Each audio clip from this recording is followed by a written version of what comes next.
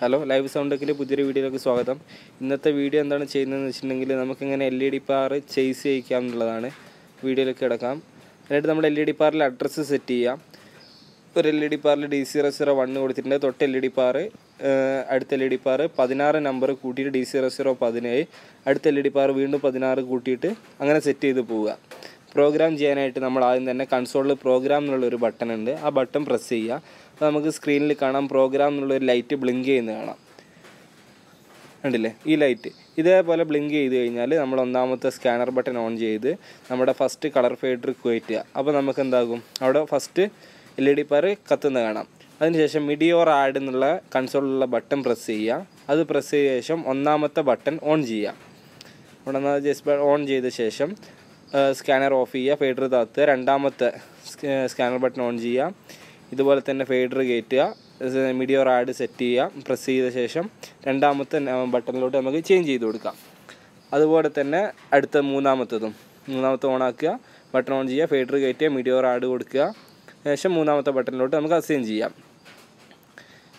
ഇങ്ങനെ അസൈൻ ചെയ്ത് ഇനി എത്ര LED പാറുണ്ടോ അതിനനുസരിച്ച് ചെയ്തു പോവുക. നമുക്ക് അടുത്ത പേജ് B പേജിലോട്ട് ഇതേപോലെ തന്നെ ചെയ്തു ഈ ഒരു പാറ്റേൺ തുടർന്ന് ചെയ്തു പോയാൽ മതി. അതിനുശേഷം നമുക്ക് ഈ ഒരു സെറ്റപ്പ് സേവ് ചെയ്യണം, അതായത് നമ്മുടെ ചേസിലോട്ടേക്ക് ആഡ് ചെയ്യണം. ഇതെങ്ങനെയാണെന്ന് കാണിക്കുക.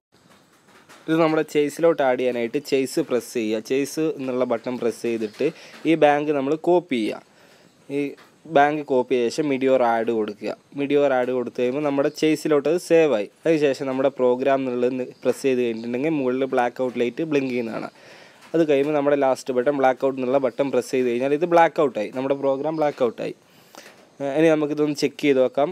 ഞാൻ ചെക്ക് ചെയ്യുന്ന ക്യാമറയിൽ കാണിക്കാൻ പറ്റുന്നില്ല, ക്യാമറ സ്റ്റാൻഡിൽ വെച്ചുകൊണ്ട്. അത് ബട്ടൺ അടിച്ചിട്ട് നമുക്ക് ഓരോ LED പാറായിട്ട് ഇങ്ങനെ കത്തുന്നത് കാണാം. ഇത് നമുക്കിനി നമ്മുടെ ചേസായിട്ട് ഓട്ടോമാറ്റിക് ചേസ് ചെയ്യിക്കണമെന്നുണ്ടെങ്കിൽ നമ്മൾ ചേസ് എന്നുള്ളത് കൊടുക്കുക. ചേസ് എന്നുള്ള ബട്ടൺ പ്രസ് ചെയ്ത ശേഷം ഓട്ടോ ഡയൽ പ്രസ് ചെയ്ത് കഴിഞ്ഞാൽ നമ്മുടെ LED പാർ 1 by 1 ആയിട്ട് ഇങ്ങനെ കത്തിപ്പോകുന്നതാണ്. ചേസ് ചെയ്ത് പോകുന്നതാണ്. അത് ആ വീഡിയോയിൽ കാണുന്ന പോലെ ചേസ് ചെയ്ത് ഇങ്ങനെ പോകും. ഇത് നമുക്ക് എത്ര LED പാറുണ്ടോ അത് നമ്മൾ സെറ്റ് ചെയ്യുന്നതനുസരിച്ച് ഇങ്ങനെ ചേസ് ചെയ്ത് പോയിട്ടാണ് വരിക.